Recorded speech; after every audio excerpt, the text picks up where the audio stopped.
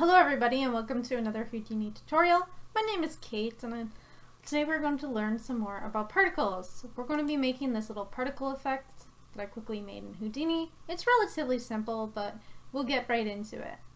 Update out for the channel. It's been a very busy year. I haven't been posting a lot recently on the channel because there's some interesting things happening in the background. I can't wait to share them with you, but you'll find out very shortly what they are. So now let's get into the tutorial. Over here there are 3 different nodes. 2 of them are just importing particles from a different layer of the simulation, but we'll more on that later. The one we want to focus on right now is particles main. We're going to start with a line. The line is on the z-axis and it's on 1. It only has 2 points. Then you will add a copy. The copy should create this shape if done correctly. The number of copies is 13, but based on how many you want to add is how the shape will change. You're then going to rotate it around 30 degrees or close to 30 degrees, and then you're going to add a transform. This transform is going to rotate this circle spiral shape onto the ground of 0, 0, 0, and you're going to need a -90 in the Z column to do so. The next thing we're going to do is add animation. The one way to do this, to get this little pinwheel to spin, is by doing a $t times 180 in the y-axis. The only one problem with this is that you don't really have any velocity once you've added the animation, and that's where the point velocity SOP comes in. The point velocity SOP will add velocity trails onto your animation. It is going to take the speed and calculate the speed of these points by leaving, when you initialize compute from deformation on your objects. Other than that, you don't really need to change any of the other parameters. The next thing you are going to add is a null. And the null is just going to tell you that this is the end of the emitter. The next thing you're going to do is go over here to a resample. You can see that the resample is resampling the spiral, but the other thing about it is that it is emitting a tangent and curve view attribute, which you're going to need in a second. It's also using maximum segments for the segment. We're then going to go down to color and we're going to turn this off. And you can see I'm basing the color off the curve view attributes. And you can see based on how the ramp is, that's how much color you get. The next thing you're going to do is add down a pop net and give it some pre-roll so it starts before frame 1. I have this starting at -15, but you can do as you please. Diving inside, we have some interesting things starting to occur. We have this section of the little pinwheel happening. Going to the source first input, you can see that it is scattering onto surfaces using the first context geometry, and the emission attribute is color. Going to birth, you can see the impulse activation is set to 1, the constant birth rate is 78,000, and we've varied the life expectancy. The next thing we've done is we've added a pop winds, and you can see up here we are using this little equation to control the pop wind. What this equation is doing is it's relying on this little section right here. What this is doing is emitting this force every 3 frames. We've then added an amplitude and some swirl size to it to give it some variation. We've then added a pop color, which you can choose any color that you like, and then we've ramped it. Going to alpha, you can control the alpha like this. Now, I've added the alpha because I want to see some general fall off and transparency when I go to render. And you might want to consider that as well. Down here on the pop solver, I haven't played with much. The time scale is basically the same, and so is every other parameter.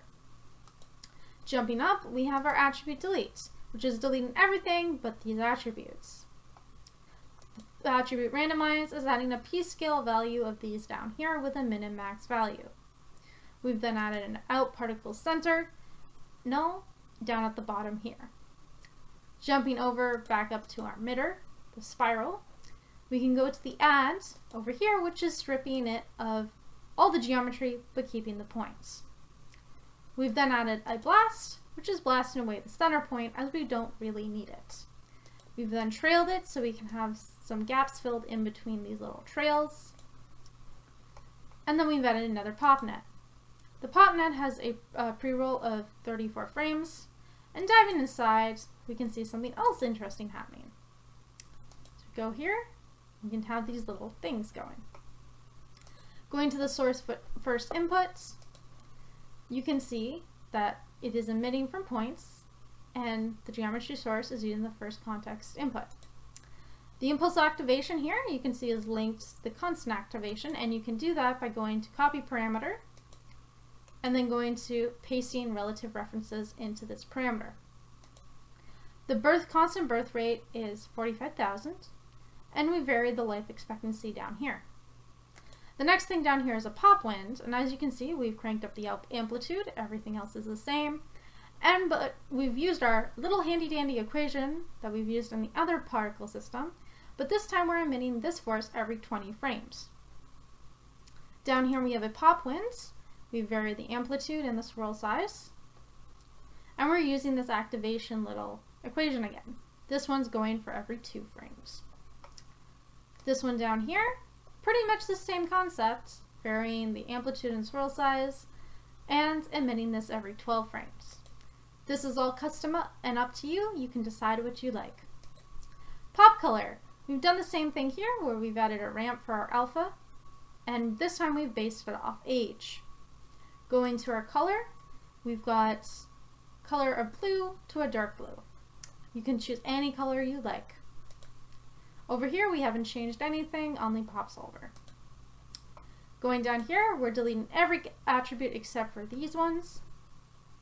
And down here, we're adding the P scale and varying the P scale as well as adding a null, and this is our main output, of which will usually be seen in the simulation. Over here you can see that there's another node connecting to our attribute delete, and that is a delete node. And the delete node is deleting non-selected, all points, and age under 0.4. Attribute delete is deleting all attributes but the velocity.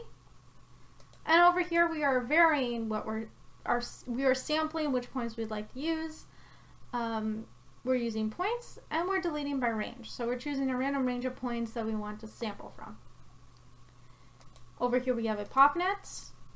We have a start frame of -23. And down here in the source first input, you can see something else happening. If we play this back, you can see that it's emitting every other couple frames or so. It's a little bit different from our previous particles. So it's using points again in the first context geometry. However, this time, our impulse activation is using our equation, which is emitting this every 12 frames. Again, this is copied and pasted into the constant activation. 45,000 particles are being emitted from this, and we vary the life expectancy as well. The pop wind over here is on constant all the time, and we've amplituded it up, as well as the swirl size. We've added some pop color here, and we've based this on age. Then over here, we've added some updated alpha, and on the pop solver, we've turned this down to 0.5, so it emits a little bit slower. Jumping up, we have our attribute randomize, which is adding our p-scale value again, and we have a out secondary particle. So jumping back over here, you can see that our main setup is all good to go, and if we turn these on, we can see the other 2 particle systems. All these are doing is bringing them in, so they have an object merge, they're transforming into this object, and they're grabbing our outputs. You'll notice that all of these have a glow material on them. On the glow material, all I've done is choose a color that I like, glow ramp rates, and enable the emission. And that's pretty much it. And that's how you create this little spirally pinwheel effect. And I hope you enjoyed it. I'll see you in the next tutorial. Bye!